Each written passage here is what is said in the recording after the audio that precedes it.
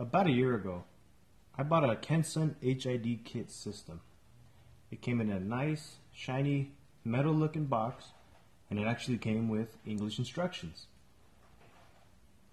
The specific HID kit I ordered came with a wiring harness, 2 ballasts, and 2 bulbs. Let's go ahead and test the HID kit to see if it actually meets the specs that it claims to. So let's get to the interesting part. Let's test the warm-up time, we'll test the amount of current it draws, and we'll see about reignition, which means turning it on and off again to see if they turn back on.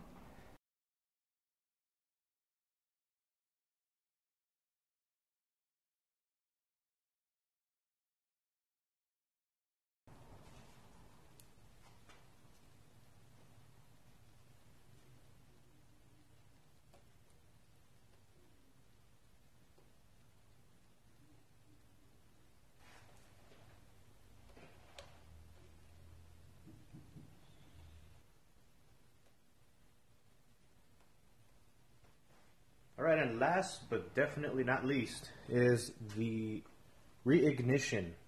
So, as you know, most HID kits, turn them on, and then you turn it back off. It's a gamble whether they'll turn right back on or not. So with Kensun, let's see how they run.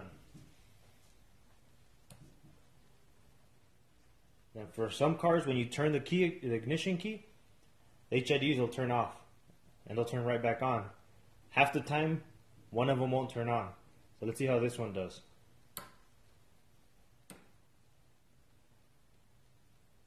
Let's say you didn't hold it enough. Let's try it again. They turn right on every time.